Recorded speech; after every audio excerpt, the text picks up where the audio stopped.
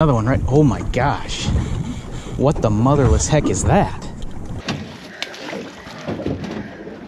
All right, welcome to Florida Keys Life. I'm Jason, if you haven't been here before. And I'm Reagan. This is Reagan, and today we are not in the Keys. We're actually on vacation, but I'm working on my shark video that's taken me a month to put together. And I gotta just kind of preface this video to explain some things. So, first off, I've never caught a big shark.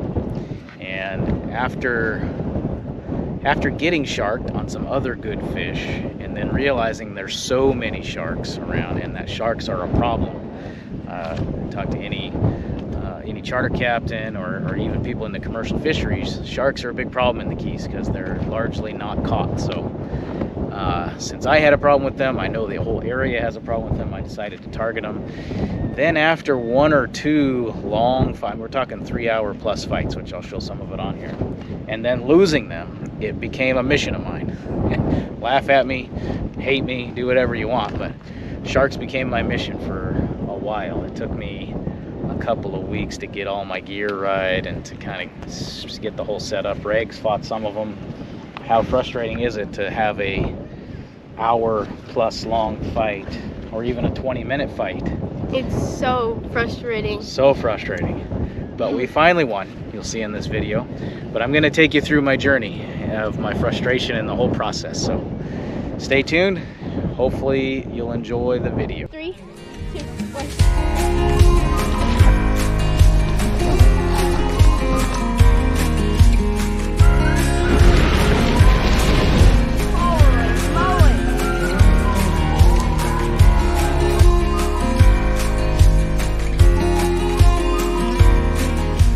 Welcome to Florida Keys Life. Okay, so I'll take you back to the first significant shark battle we had anyway on the boat. So this is Rodney. This was episode 15. You guys should have seen that, I hope. Anyways, we were just doing some simple patchery fishing and ended up hooking a nurse shark. Now, nurse sharks aren't a big deal. Lots of people hook nurse sharks and lots of people land nurse sharks. I'm not the best fisherman in the world, I'll remind you. But this was a 2-hour long battle. And the reason it was a battle is we had a 20-pound monofilament leader on here. So after 2 hours, we had it to the boat. We had broken a gaff at this point, and the leader just popped. Just barely 20-pound monofilament leader just finally gave up after 2 hours, and that was what the incredibly frustrating thing was, and kind of started my drive to catch or to land a big shark. If any of you know me well, that I'm a fairly driven individual, and so this kind of sparked my passion to move forward and land a big shark. Okay, fast forward a couple of weeks, and the Holines were still here from Utah, some friends of ours, and I took them fishing to Bay Honda, specifically targeting sharks. They were interested in catching sharks. It was after I had lost that nurse shark and had some interest. Hadn't really targeted sharks before that. Bay Honda's well known to have large hammers and bowls, especially when tarpon are starting to show up. This was in the springtime when the tarpon were showing up, and we went shark fishing, specifically at this spot for sharks. We didn't catch anything, but that was probably the first trip where we actually went and targeted sharks. You can see Reagan here messing with the pelicans. Be sure to check out the Bonnie Holing channel. They have some awesome content, and that's where this particular video was taken from. Got a customer. Yeah, we got a customer here. Oh, he's got a little bit of fight to him. Oh, now he wants to go around the motors.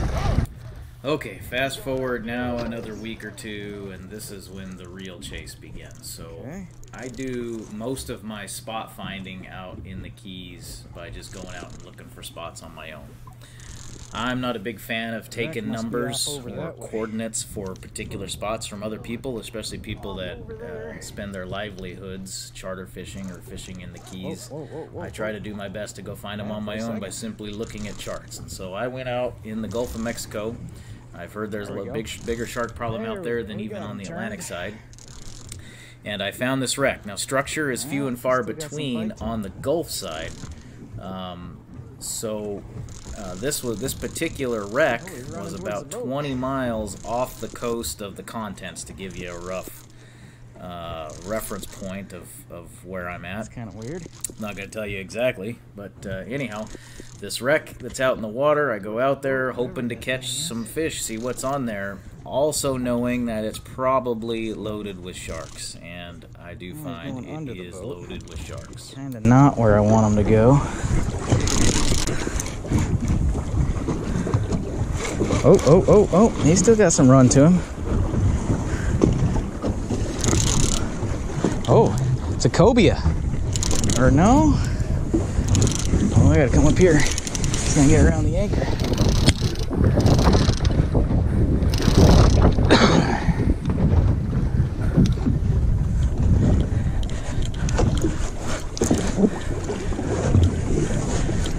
Gosh, it looks like a little shark. Might be a cobia. It is a, no, it's a shark.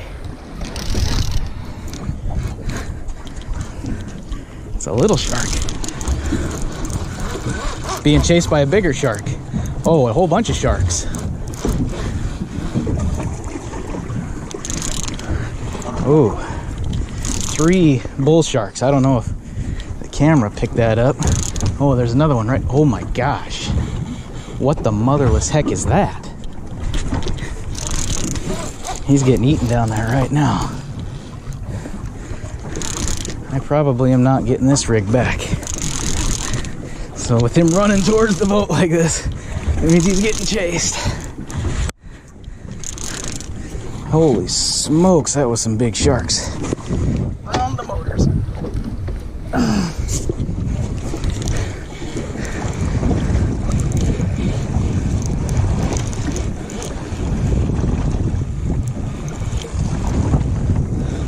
Boy, that little shark had some fight to him, and then he might have gotten eaten.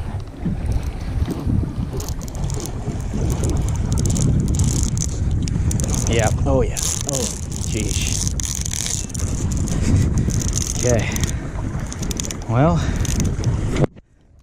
I suspected there might be bull sharks here.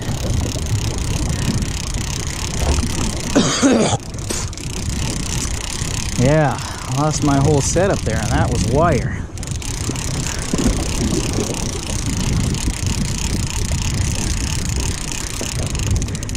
Oh, he just let loose.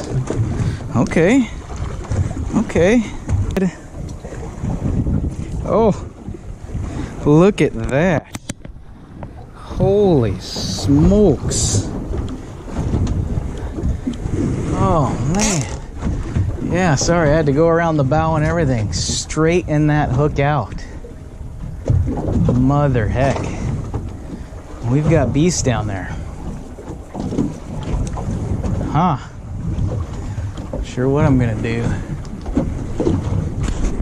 Look at that right there. Big bull sharks. Oh man. I guess I'm gonna have to rig up for that. Look at him, here he comes. It's coming back around. You do not want to fall in the water here, boys and girls. That's how I caught that remora. They were hanging around these big sharks. The bull sharks eating that little shark. They're all fired up. They've been around the back of the boat, so I'm getting ready. Getting rigged up here.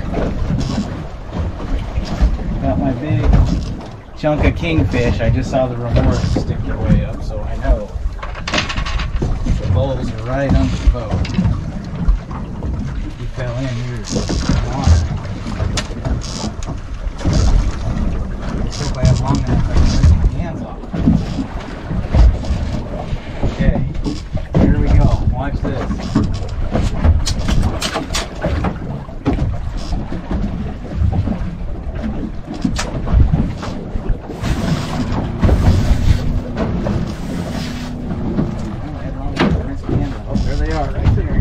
Oh my gosh. We're off to the races. Holy heck. Look at that.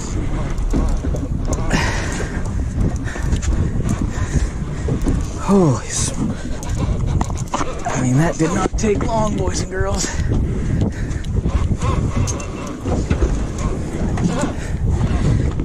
not take, I mean, these guys are hanging out right under the boat. Okay. Big Hoss picked it up. I just realized, man, we're getting this line tangled in there. Tangled on there somewhere in there.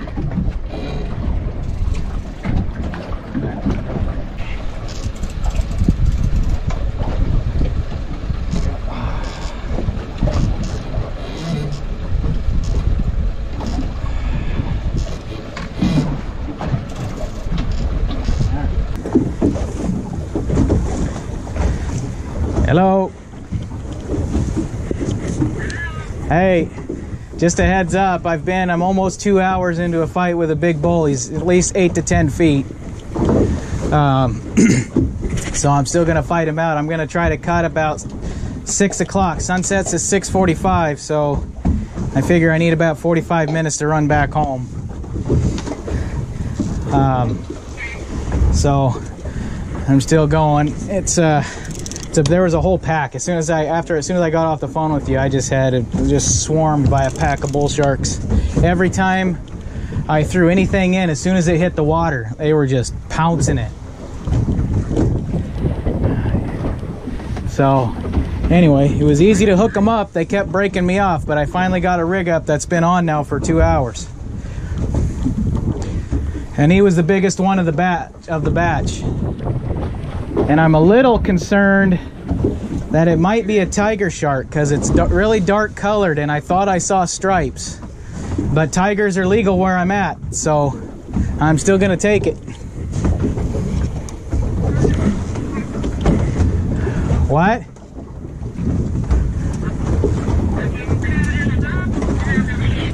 Okay, I'm gonna save my battery. Okay, love ya. Bye-bye. Oh, they're still under the boat. Big bulls hanging around. Either they're vultures because they're gonna eat this guy, or they're over down there trying to help him out because of the commotion. I don't know which. All right, guys, not much battery left, but I think we're finally getting close. He did a long run. Now got him back up here to the boat. Shut the motors off so he wouldn't try to get more motivated, but now he's trying to do a run again. Poor drag is getting hot. It's not smoking hot, but it's hot.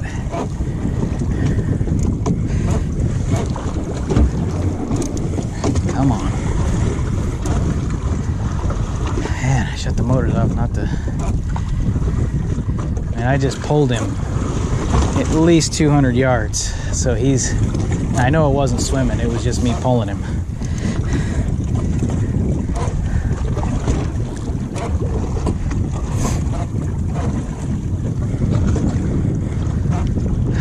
All right, I guess he's not that close. Sorry, guys. Okay, 6:10. I got a boogie, so I just started leveraging the rod on the gunnel and holding the spool. And eventually it broke. I couldn't get this thing to move. I mean, it was just sitting on the bottom. I saw him take it. Had to be 10 feet. It was a heavy fish. So I'm, let's see, 2:30 to almost 4 hours, so 3.5 hours. Cramped several times. That was a big fish. Nothing I can do, but it's gonna get dark on me, so I gotta bail.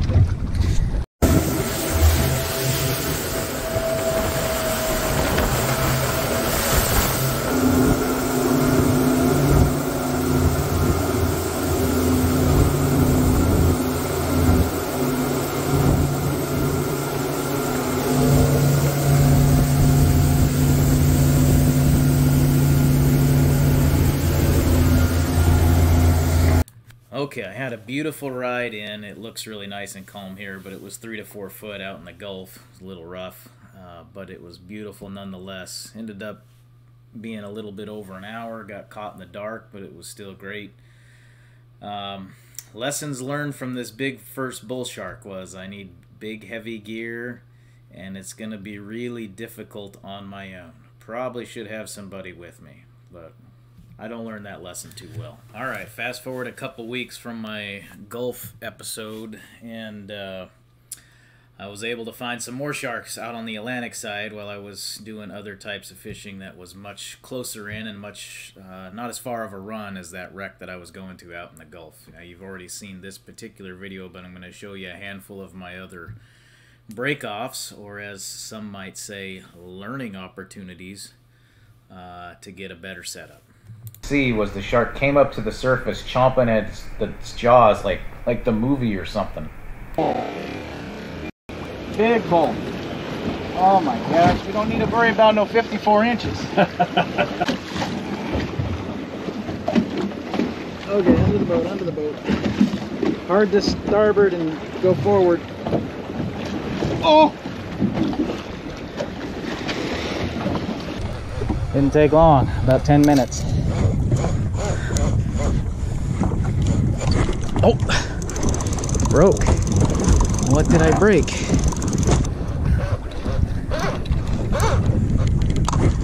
Oh, what? What?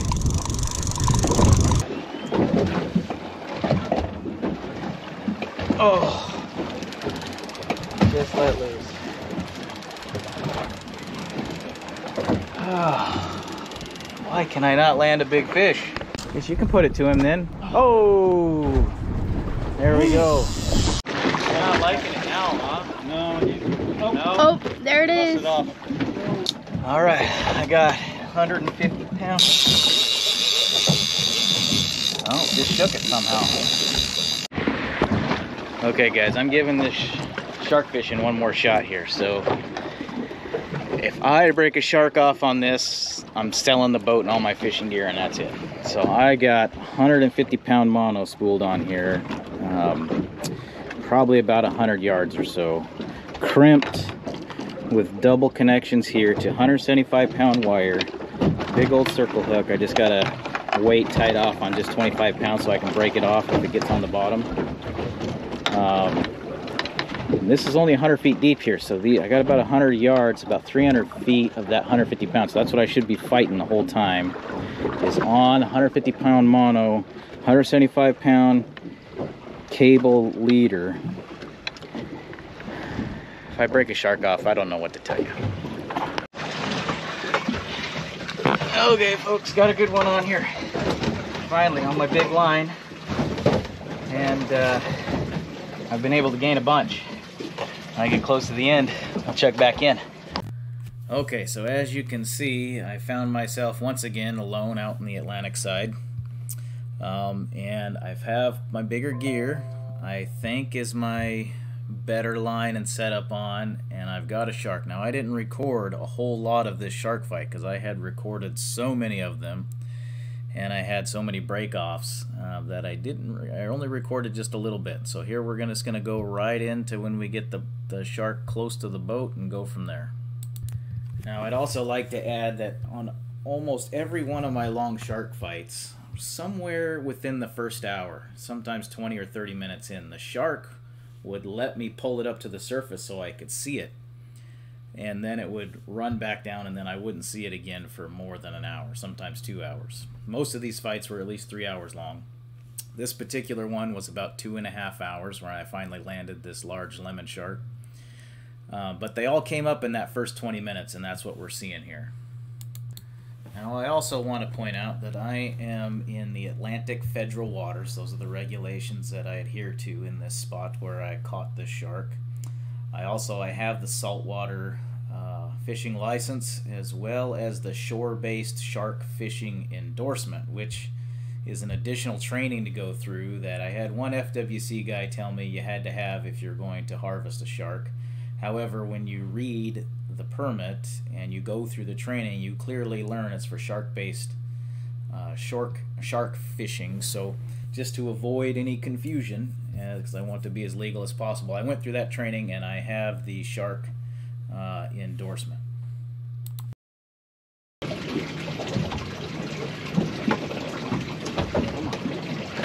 Belly up.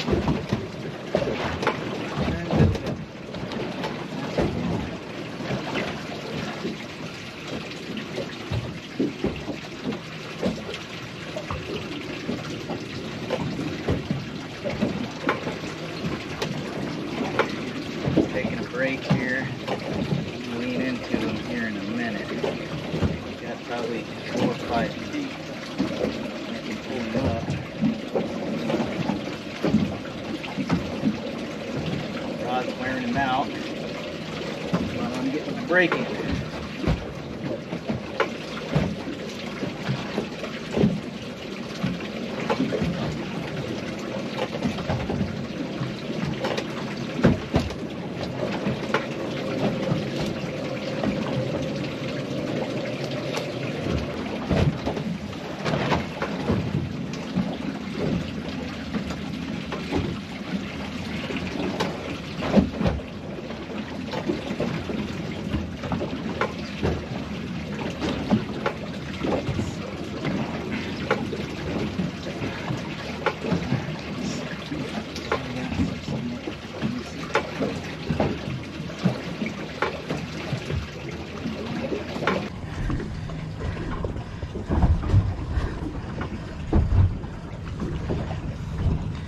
He was breaking the surface again.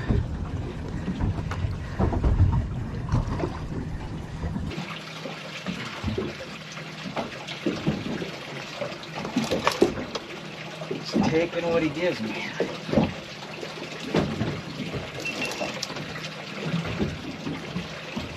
Okay, I got him back up to the surface here. He went back all the way to the bottom.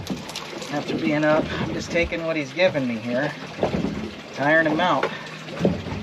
And I might be winning. I'm about an hour in, maybe a little over. Oh yeah, there's the leader.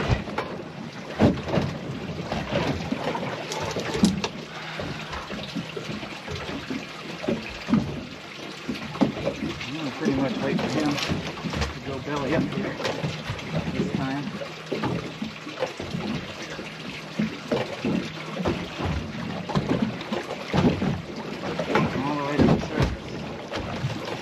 Surface shot right there. Okay, I'm gonna let him.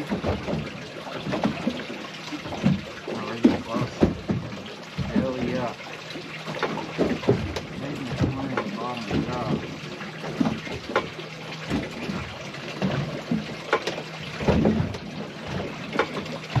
I don't know, that might be a lemon.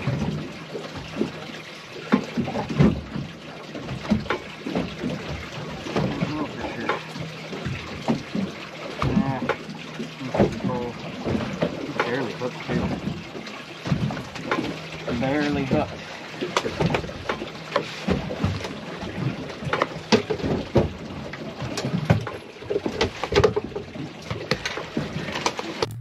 Now, I did shoot this shark. It's the safest way to harvest one of these sharks and to get it on board without anybody getting hurt, especially being by myself. But for the sake of YouTube and the censorship, I didn't show any part of that. We'll let him thrash. Let him thrash. Now he's bleeding.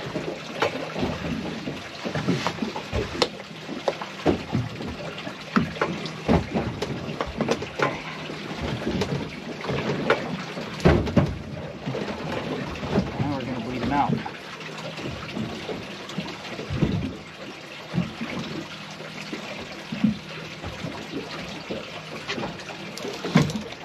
Definitely bleeding.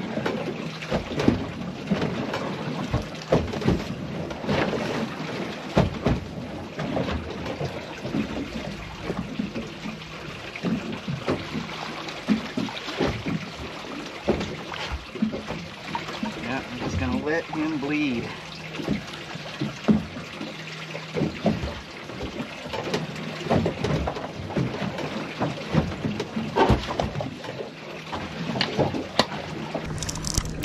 Okay, so my first course of action here is I want to try to secure this shark. So he's already shot, bleeding out, nearly dead. So I want to get another line in it. So I take my small little hand gaff, which is basically a hay hook, and I connect it to a line, and I want to get it through its mouth to secure it to the side of the boat while it continues to bleed out. Okay, folks, finally won the battle. Got the shark identified as a lemon. I'm in Atlantic Federal Waters. I just have to be 54 inches. I know this one's way bigger than that. It's bled over the boat. I hung it over with this shorthand gaff on a dock line and bled him out for about a half an hour now, 20 minutes maybe. No more blood's pumping out of him. And there's a little bit more. I'm gonna winch him in through the tuna door here and have us a shark feast.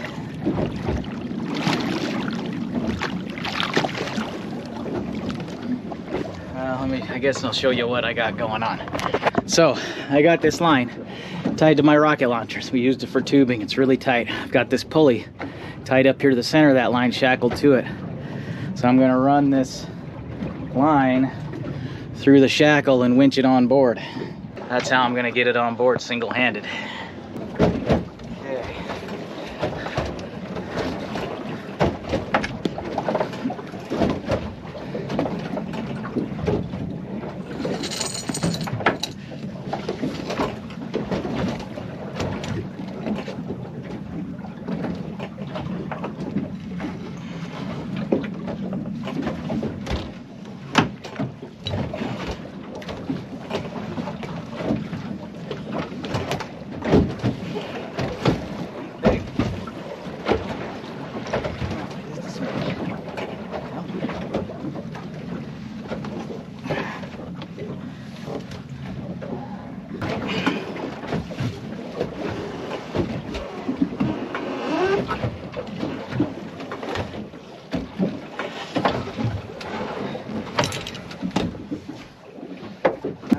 Okay.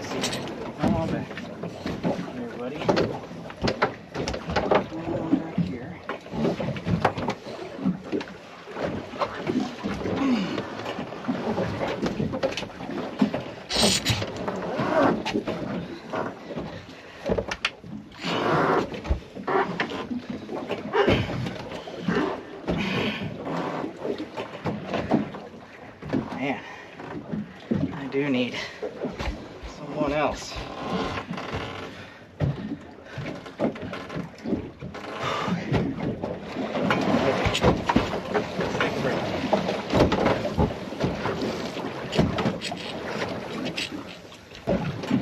Shark's good and dead. We just gotta... Alright, let's give this another go.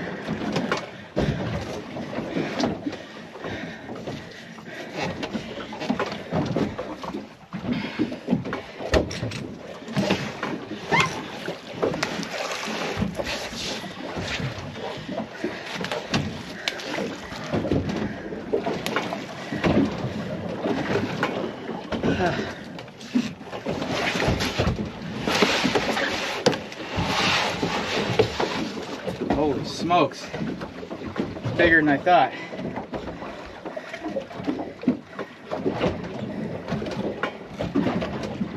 Bigger than I thought. It's a big old biggin, folks. Look at that hook, barely in there. Barely in there. Holy smokes. That whole fight was through the skin of the, not even through the jaw. That entire fight. Man. Alright, let's put him in a little more.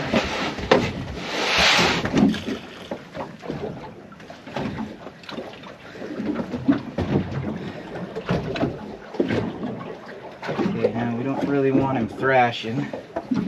So, I know. go try to gut him. That's how you make shark good tasting, as you gut him. Now, for YouTube censorship purposes, I'm also not going to show me gutting the shark, but I did that as quickly as I could here. I do want to also point out it's a darn good thing I have my Golden Mate lithium-ion iron phosphate batteries, because I was fishing all day, had everything running, live wells, everything, and I still have, at the end of the day, plenty to run my washdown pumps and all that stuff with no concern about running out of battery power. If you want a discount, you look at the link in the description, you can get a discount to order some Golden Mate batteries. Okay, so I get the shark all cleaned, gutted, get the boat cleaned off, stuff the stomach cavity with as many frozen ice bottles that I've got left. It would fit in one of my fish boxes, but it would have been really tight. Plus I had them mostly full of bait and other stuff, so I just filled the stomach cavity of the shark with frozen ice jugs that I use to try to keep it as cool as possible, and then cut tail and head it in. Now, there's something super satisfying that the weather laid down this evening. It's a lot nicer than it was when I first went out there, and it was just a triumphant ride in. I don't know how to explain that feeling of accomplishment to you. Maybe you think I'm egotistical and a nut and you laugh at me, but either way, it was an enjoyable ride in, and I'll try to share with you as much as I can.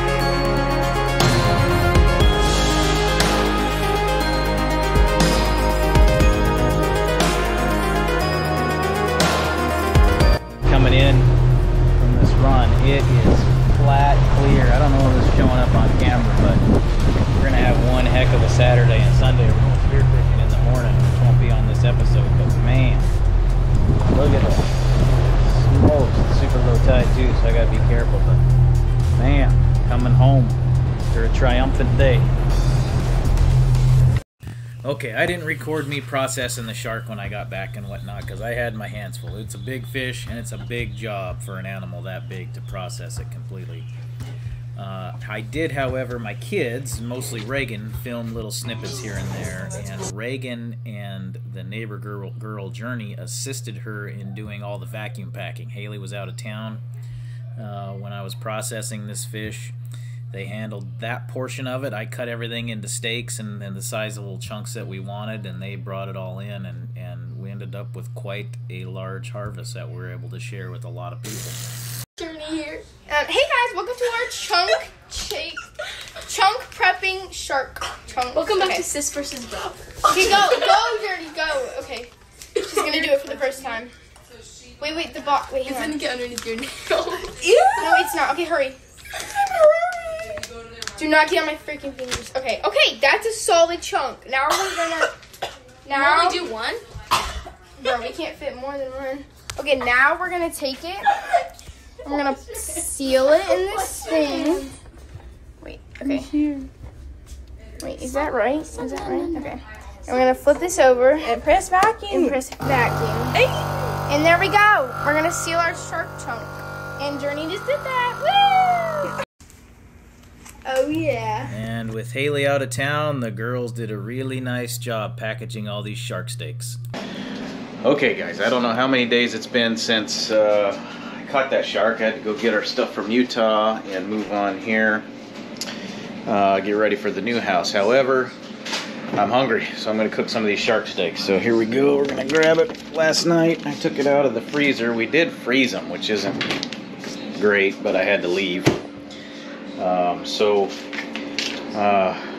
This is one of the shark steaks that I cut out of there. It's about 1.5 inches, 1.25 inches thick.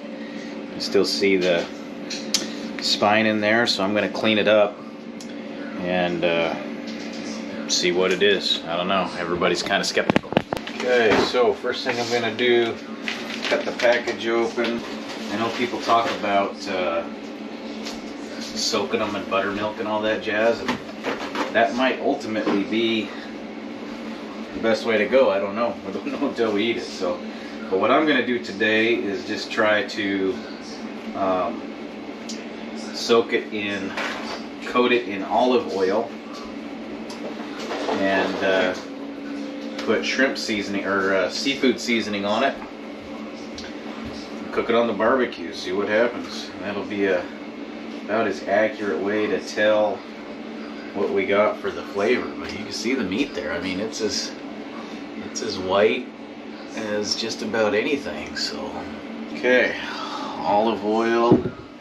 What's next? This is just Southeast Grocers, straight from Publix olive oil. So we're gonna coat both sides really good. The point of the olive oil is so the seasoning sticks to it, A, but B, it also won't stick to the grill too bad. Is the point of the olive oil. You could use butter and different things, but I think the shark is going to be more of a savory flavor than a buttery flavor. I think that's probably going to piece it together better. Okay, I'll let that kind of soak in there, and I'm going to go get the grill ready. Alright, I'm going to the old trusty Feisty fish rub. We like this stuff. It's got a good blend of seasonings in it. It seems to work pretty good, so we're just gonna coat both sides there real heavy. We would do this, I mean, even if we had a grouper here, we'd even do that with that anyway, so probably use the same stuff. Okay, this thing's looking pretty good here. Oh yeah, let's just see how we're looking on the inside.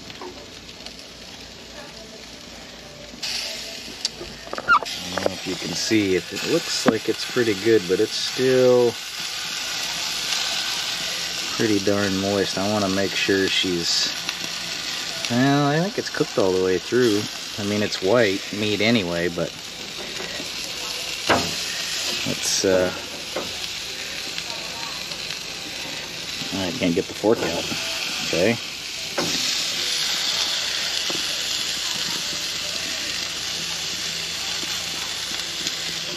We'll give it a few more minutes on each side. It's probably going to be quite overcooked, but that's what we're going to go with. Okay, it's been about 15 minutes altogether. I think it's plenty long. If anything, it's overdone, but I know my crew in the house is only going to eat it if it's well done. Come on into the kitchen. Let's try some shark. So I'm going to be the first one. I'll try the edge here. Wait, let's just go try it together. It's pretty nice. And oh, you want to try it all together? Mm. Okay, well, let me cut Mama. Hang on. Let me cut Mama a piece. Alright, here we go. 1, 2, and let me put over. There we go. Okay.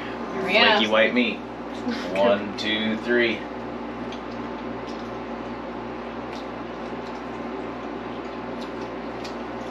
To be honest,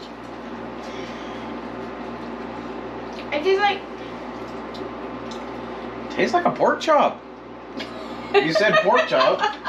It's got the flavor and whatnot. It's the other white meat. That's what pork's supposed to be, the other white meat. It's good. It's like, good. I would eat it. I'm surprised. Here, you can eat this one right here. It's like, it tastes like, it's chewy. It's not like a fish. No. It's like a pork chop. Well, it's like halfway between a pork chop and a fish. Yeah. Maybe with like A1 sauce or like lime juice or something. Yeah, some lime. I mean, it's, yeah. It's edible. It ain't grouper, that's for sure. Mm-mm. No, but it's so good. It tastes more like a pork chop. Kind of. I thought it was gonna like, I don't know. It's yeah. good. All right. Okay. I definitely wouldn't give it a thumbs down. It's not the best thing I've ever eaten. It's not worth catching another shark. It's a lot of work to process this shark. I don't know how much video I'm going to put of the deal of processing the shark. That was a major undertaking for a 7-foot shark. But anyhow, not terrible. Win. Like and subscribe. Yeah. Have a good day.